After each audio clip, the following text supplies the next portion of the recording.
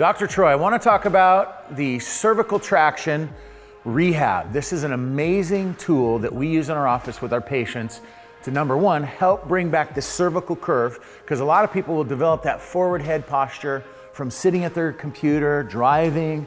This is a great technique to help restore that function. Also reduces muscle spasm, can help with the discs. If there's disc dehydration, I see a lot of great results with people who have carpal tunnel or disc problems, shoulder pain. This tool is an amazing thing to use on a daily basis. You put it around your neck.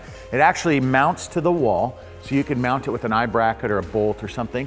This is actually on a slide rail that I use, but this goes back behind your neck as far as you can.